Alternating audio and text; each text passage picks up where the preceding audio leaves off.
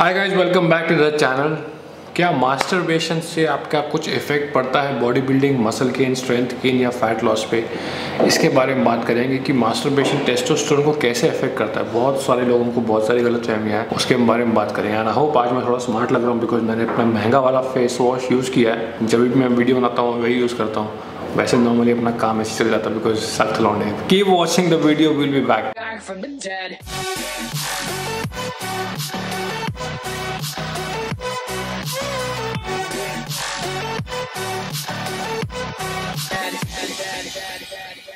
Hey guys, welcome back to the channel। मेरा नाम है गौरव, आप देख रहे हैं FitMuscleTV। Please consider subscribing to the channel. अगर आपको ऐसे ही रियल नॉलेज चाहिए, science based, fact based knowledge चाहिए, नीचे लाल रंग का सब्सक्राइब लिखा होगा, उस पर आप हिट करेंगे, सब्सक्राइब हो जाएगा and then you will see one bell भी हिट कर दीजिए because you will not miss any video of this channel. So guys, masturbation की बात करें तो नंबर 1 दिमाग में पहले लोगों के आता है कि मास्टरबेट करेंगे तो टेस्टोस्टेरोन लेवल लो हो जाएगा बॉडी में।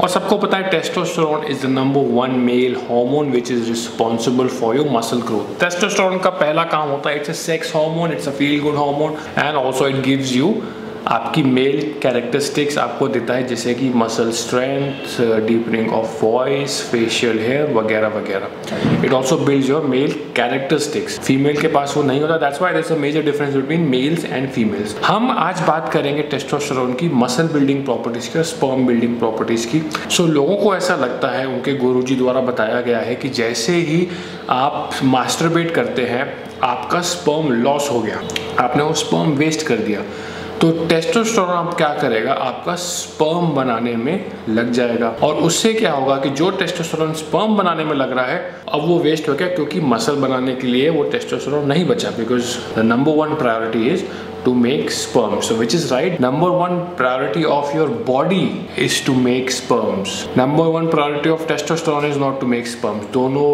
बातों में बहुत बड़ा डिफरेंस है।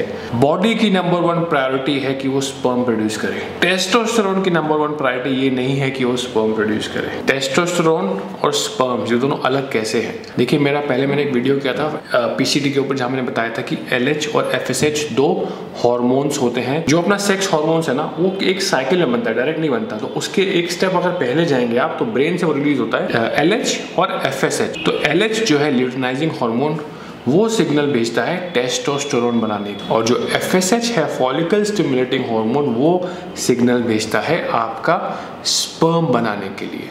तो जब आप मास्टरबेट करते हैं, आपने स्पर्म इजैकुलेट किया, आपका स्पर्म बाहर आ गया आपकी बॉडी से, तो आपकी बॉडी ब्रेन जो है FSH बनाएगा और FSH सिग्नल भेजेगा आपके टेस्टिस को। वहाँ पे होगा स्पर्मेटोजेनेसिस जो कि प्रोसेस है, और वो आपके एक्स्ट्रा स्पर्म्स बनाएगा।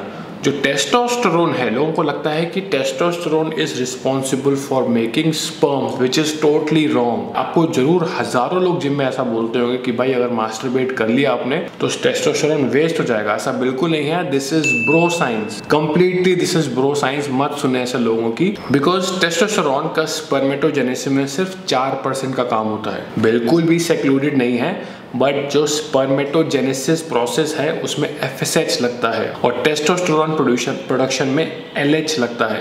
तो आपका अगर टेस्टोस्टेरोन ड्रॉप होता है बॉडी में तो brain will produce more LH and LH will give a signal to produce more testosterone. ठीक है, तो ये दोनों चीजें अलग अलग हैं। टेस्टोस्टेरोन का प्रोडक्शन अलग चलता है, स्पर्म्स का प्रोडक्शन अलग चलता है। सो आई होप एक पॉइंट हो गया क्लियर। अब दूसरा पॉइंट आता है, क्या जब आप मास्टरबेट करते हैं तो टेस्टोस्टेरोन का लेवल ड्रॉप होता है? ये मिथ है, दिस इज ब्रो साइंस। अगर आप मास्टरबेट करते हैं टेस्टोस्टेरोन का लेवल ड्रॉप नहीं होता। रीजन बीइंग जो मैंने इसके पहले समझाया। दूसरी चीज जो आपको दिखाना चाहता हूँ यहाँ पे, so guys I hope you can see this. यहाँ पे साफ साफ लिखा हुआ है, ये पूरी रिसर्च पेपर है, ये मेरे पास PDF पड़ा हुआ है। मैं I find a way to share this to you guys, it is saved on my computer.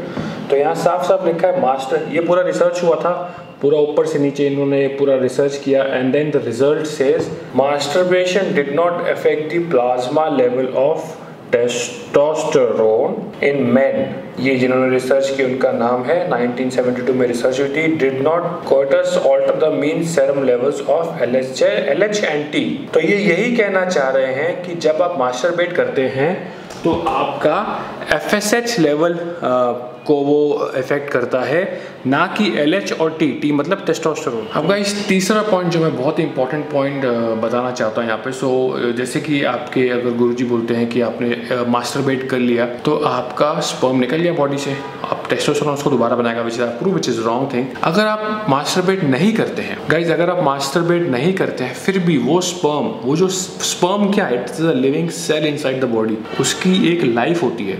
दुनिया में हर लिविंग थिंग की एक लाइफ होती है। आपके स्किन जो है इसकी लाइफ है 28 days, so all the skin cells die and regenerate in 28 days. वैसे ही जो आपके स्पर्म सेल्स हैं उनकी लाइफ होती है 74 डेज की। मतलब जब एक नया स्पर्म सेल बना, मैच्योर हुआ, वो 74 डेज तक जीवित रहता है आपकी बॉडी के अंदर। अगर आप इजैकुलेट नहीं करते, मास्टरबेट नहीं करते, उसके बाद बॉडी उसको अपने आप एब्जॉर्ब करके कर देगी, ख़त्म कर देगी, दोबारा नया बनाएगी।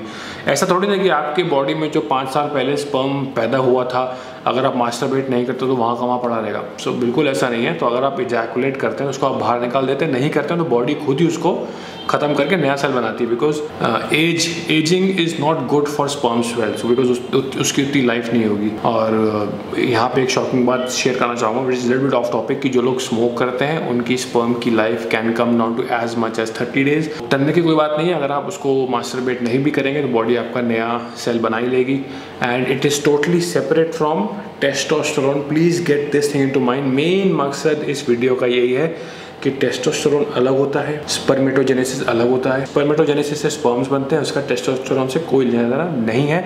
सिर्फ 4% है, वो इतना कम है कि हम उसको नेग्लेक्ट कर सकते हैं। लास्ट पॉइंट जाने से पहले बता देता हूँ कि मास्टरबेशन से तो प्रूव हो गया कि आपके टेस्टोस्टेरोन पे कोई फर्क नहीं पड़ेगा, जिससे कि आपके बॉडी बिल्डिंग के गेन्स पे कोई फर्क नहीं पड़ेगा। बट हाँ, जब आप इजैकुलेट करते हो तो क्या होता है, आपको थोड़ा फील गुड होता है। वो इसलिए होता है कि ब्रेन में थोड़ा सा हल्का सा डोपामीन लेवल इंक्रीज होता है, कि आपको थोड़ा सा हाई देता है वो। एंड उसके तुरंत बाद जैसे आप हाई आते हैं 10 मिनट बाद आपको वो एकदम से हाई क्या तो लो भी आता है। बस ये है कि जब आप वर्कआउट करने जा रहे हैं तो उसके जस्ट पहले आप मास्टरबेट ना करें, बिकॉज वो लो पे आप जाएंगे तो उससे आपका वर्कआउट खराब हो सकता है। टेस्टोस्टेरोन की वजह से कोई इसमें दिक्कत नहीं है। आई होप मेरी प्यारी जनता आपको सब समझ में आ गया हो। Thank you for liking this video. और हाँ, अगर नहीं समझ में आया तो प्लीज़ थोड़ा अपनी रिसर्च करिए, go on the internet, go and look at any basic medical books, जो एंडोक्रिनोलॉजी की बुक्स होती हैं उसको रेफर करिए। आपके आसपास कोई मेडिकल स्टूडेंट्स है उससे पूछिए जो मैंने बताया क्या वो सही है कि गलत। कोई डॉक्टर से पूछिए, आपकी फैमिली में डॉक्टर है।